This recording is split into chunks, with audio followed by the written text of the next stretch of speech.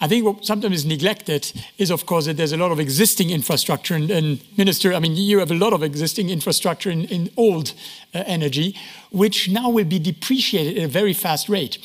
And if we had done this early on and we'd have let those brown infrastructure run out and build others, now we have to do it because climate change is pressing. We waited, we procrastinated, and now it has to happen very quickly. So frankly, in the transition phase, and I would make a big difference between the way towards having then clean energy, where everything runs clean on clean energy. I think that would be I don't want to exaggerate, beautiful world, Yes. But the transition, I think, will be tough. And I think sometimes that is a bit of a pet peeve of mine. I think we sometimes trying to paste over it and pretend as if it's just new green jobs are being created and, the rest, don't worry, we reconfigure it.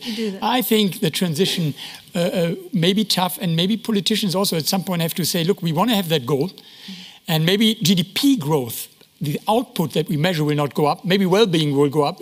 I think we have to think about how we deal with the transition, which, as I said, I think will not necessarily be one that will bring GDP growth the way we measure it up.